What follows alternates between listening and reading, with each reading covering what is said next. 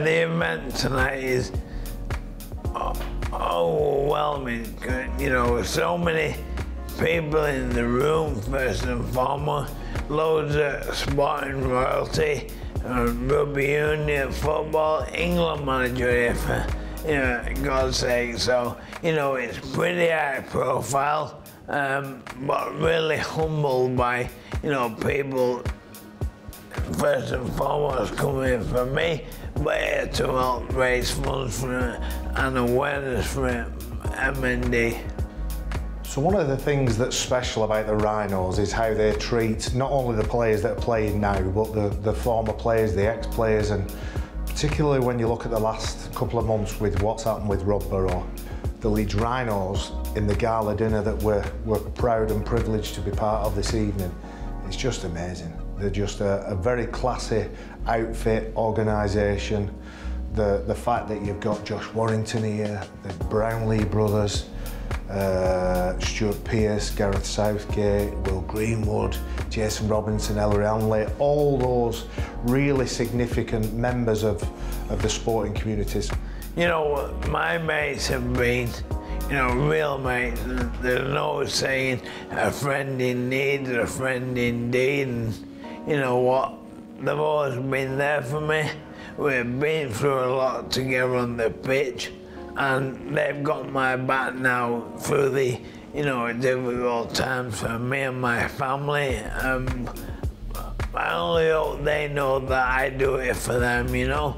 It's hard to thank them enough. When they say thank you, I don't feel it's enough for them to know what I feel about them doing it. I only hope they know I do it for them. Rob's a Leeds legend, a massive Leeds legend, so, you know, as soon as people start to find out about what's happening with his health, you just look around and see what's going on. I mean, tonight has been absolutely fantastic, and I wouldn't have missed it for the world. Rob Burrow's influence was, he just took out the fact of size doesn't matter. You know, he shouldn't have achieved what he's achieved because of how physical rugby league is.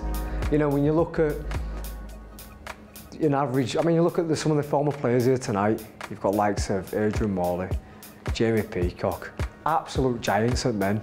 They're weighing like 16, 17, 18 stone, and some of them running into you, smashing into you at whatever speed to do. And then you've got pint-sized Rob Burrow. I think it was 5'5" he stands it, you know, he's coming along. He shouldn't have been able to participate at the very top level, but he has done. And that's mind over matter.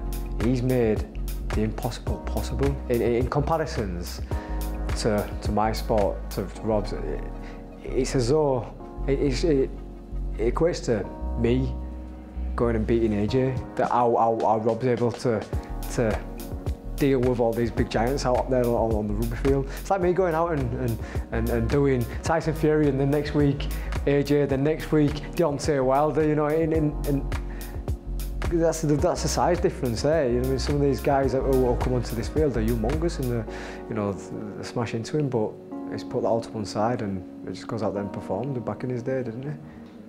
It's David Goliath. Rob Burrow is one of the great stories. You first turn on the telly on Sky Sports umpteen years ago, and you think, what's he doing on the pitch? Why is he play? Has he won a raffle? Has he been on the back of a Kellogg's cornflakes packet and won the opportunity to play with? And then suddenly 2 minutes in, you go, holy crap! He's extraordinary.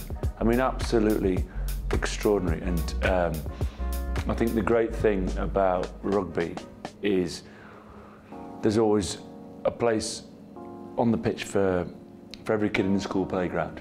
So you need your loose forwards, you need your front row forwards, you need your flyers, you need your dancer, you need your magicians in the middle of the park who can do stuff. And he's like Barcelona's Xavi, he's Iniesta, David Silva at City, just the little linchpin. You can have your big strikers and your hard central defenders, and somebody makes the team tick. And he was extraordinary, and is extraordinary. And so, when I got the opportunity to come up here, it was a no-brainer. Well, firstly, I think there's a connection between sports people whichever. And with the situation with Rob at the moment, you know, I've been and watched him both playing for England and Britain, and obviously playing in Super League, playing against my team Warrington, you know, and there's a mutual respect certainly of rugby league players, you know, the physical restraints that they have to work under week in, week out, and the respect that I've got for rugby league players. So it's a pleasure for me to come up and support Rob on this evening and going forward as well.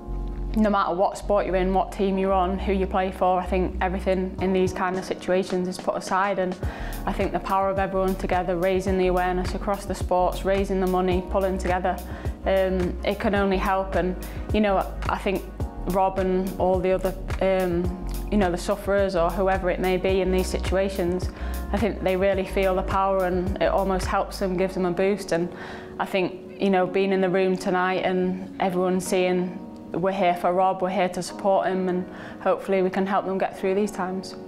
To see him, he's about what, five something, like playing with these absolute units and animals, and it just showed his mental character to be playing with them, such, you know, big characters, and him, but to still shine as well. That was what I always remembered about him. Like, even though he was so small, he was so tricky. He wasn't afraid to tackle, and yeah, being here to support him now, and it's just brilliant. The football, rugby, you know, cricket, everyone coming together to support Rob. It's just been absolutely brilliant, and you know, for him, he's riding the flag, and he's not, even though his speech, he's still coming out and trying to, and just letting people know he's all right, and he's happy to talk about it. He's not shying away from the situation, which is what makes it, you know, even greater. In the game of rugby union, Doddy Weir picked up, I don't know if do you say picked up? I'm not sure what the context is, but Doddy came and talked about motor neuron disease a couple of years ago, and he was told there was no cure, and as Doddy is, just set off, right, I'm going to raise some money, I want to see what I can do, I want to keep exploring, I want to find an answer. And I'm going to stay alive, I want to stay on this planet, and he's just done extraordinarily well. And then to see Rob announce that he also had motor neurone, it seemed just so cruel. But at the same time, you just completely understood that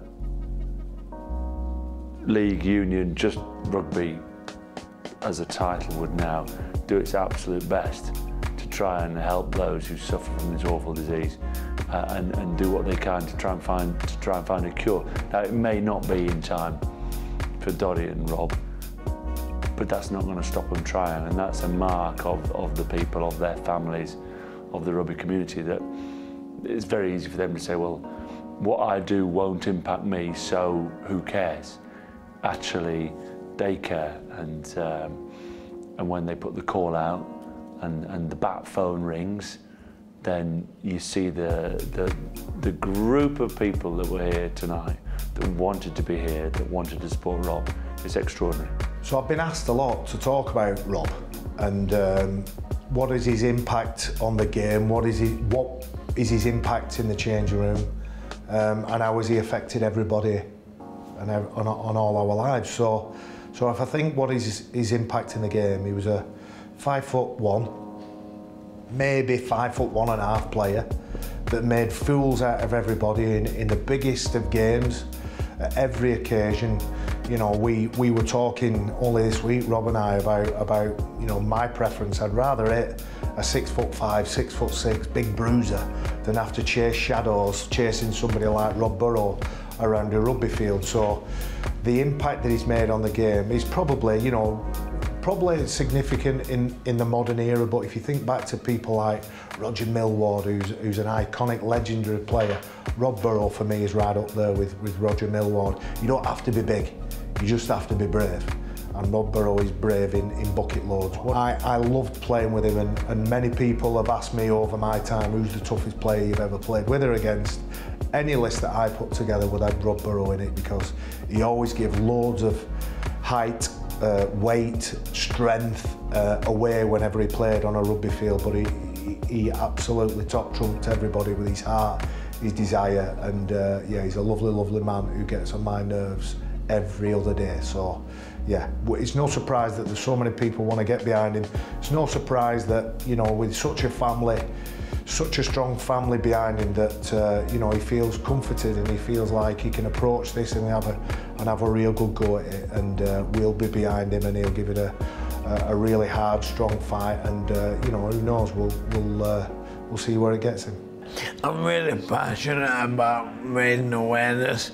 I'm fortunate enough, you know, to have an amazing club, amazing rugby league family and sporting family, but I want to use that to do it for the Joe Blogs who has no family, limited money, you know, so they can see that as hope. I mean, people live in hope, so, you know, I feel I don't want to do this and promote it. It's to help everybody else. You know, I'm still not doing it for me. It's uncomfortable, but, you know, if they get help through it, then I'm happy for that. He's using his ill health to create some positive out there, to get more people talking about it. And tonight he's getting the introduction, and you can see it. He gets up on stage and he says, you know, I'm an normal guy, and you can see that he's not bothered about like all this attention, but this attention comes because people care about him. So he's trying to point that in a positive way, making a good out of a tricky situation, a sticky situation, by bringing people's awareness to it and raising more money. And you know, there's an old saying, isn't there, of like, you know, the wise men plant the seeds of trees what they may never see, you know, and that is just like Rob. Like, we all hope that Rob can live on long and maybe may find a cure in it for a lifetime, but if it doesn't, then down the line, Rob was part of helping to find a cure when they do eventually find one. So that's just testament of what man he is, and that's a hell of a character.